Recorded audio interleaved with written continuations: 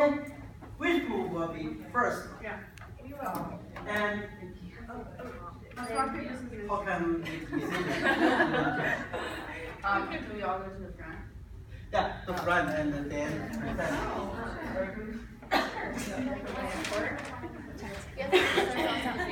Keep the smile. Lightning, please. Do you want us to hold it? 跟他好玩。 Okay. Our title is Assessments Can Be Fun. And our first one is some assessments can make the students active and moving while checking for understanding. So we thought that was fun. Obviously, if they're up moving around, they're gonna think that's fun, and you can still check if they learned what you were teaching. Assessments can provide valuable feedback, that's self-explanatory. Formative assessments check understanding and guide teacher decision making in the future.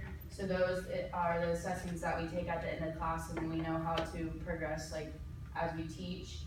Alternative assessments help teachers monitor student learning during class. So like an alternative assessment you can do is an exit slip, and it shows you what they learned during class. Oh, yeah. An example of formative assessment is an exit ticket. Differentiate using projects and poems and creativity. Oh my. So differentiate instruction using different projects and poems, like it said. And formative assessments show a student's understandings, and then assessments can be fun. So they don't always have to be like, oh, we gotta take an assessment. Like, you can do different projects and stuff like that and make them fun. And we are the dream team. Oh, sorry, I forgot.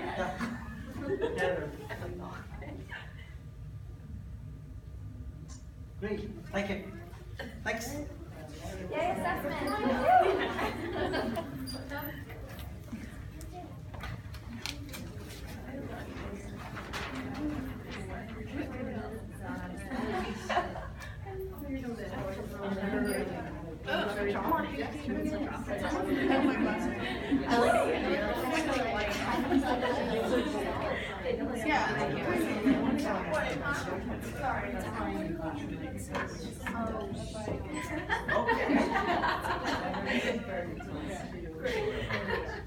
Alright, so we did the ABCs of assessment.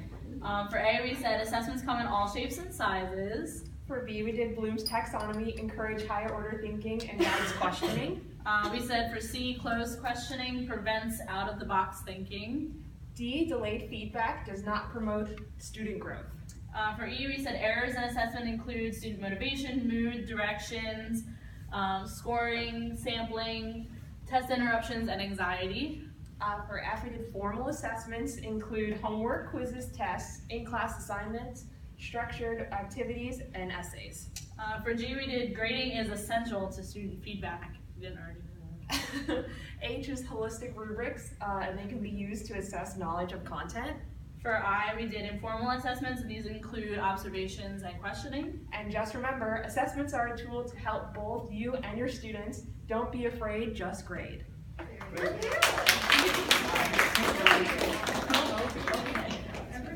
We are the second dream team.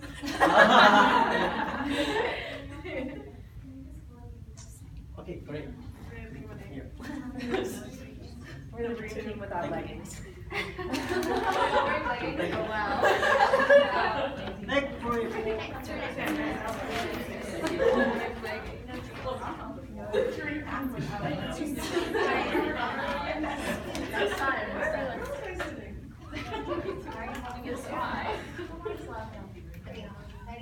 Okay.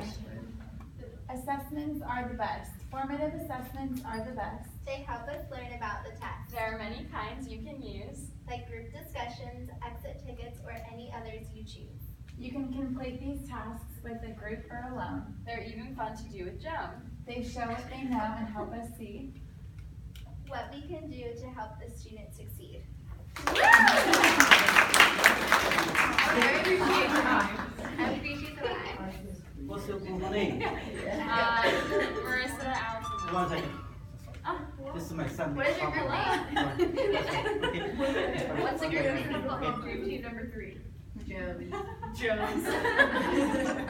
Oh, can wait. Yeah. Thank you.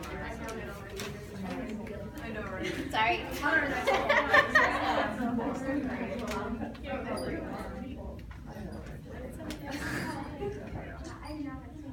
Ours definitely isn't as creative as last two, so we're the No Dreams team. We're the No Dreams team. How about dream come true? Our title is How Great Are Formative Assessments? Formative over summative any day. Alternative assessments help teachers accommodate students. Effective teachers use a balance of both. Formative assessments occur often. Formative assessments help gauge student understanding. Help students to apply and not just memorize. And they cover multiple intelligences and learning strategies, They come in different forms. so that our students can be flexible learners. Thank goodness for formative assessments. Thank you. What's name? Group 5? The No Dreams team. Super 5. Super bad. Right? Okay. Thank you. No, I mean, right now, I was looking at them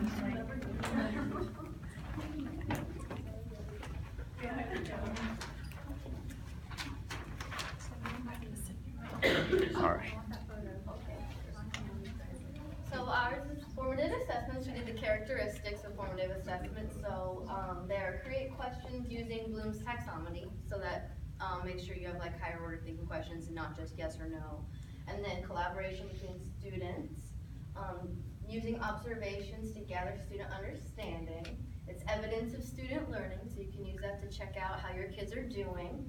And then it must have instructional changes to be formative, and it provides beneficial feedback for your students and for you as a teacher.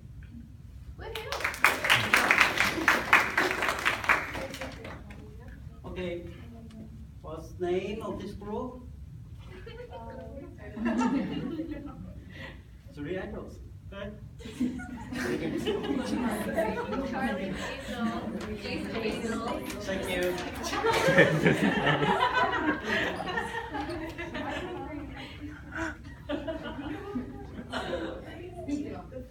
Okay. Well, we continue. We have games like the create the poems by the groups.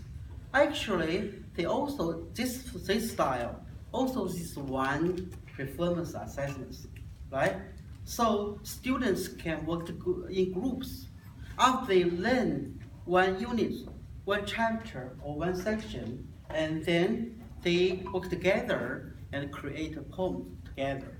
So during this process, right, most students have fun, right? Also during this process, you say combine the different idea from the group members. So this is also very interesting, right? So and then you present your idea, your poem here, and you can use a different style. So sometimes you say at beginning I ask, okay, do you like assessments? Many students told me we hate assessment, we dislike assessment, but we will make sure you just hit some of the assessments. You just hit some tests. But we have many different kind of assessment in the classroom. So in your class, how can we just set up different kind of activities to access student learning, right? They can work together, access together, learn together. This is what I want from this group, this activity. Okay, thank you. Okay, stop, thank you.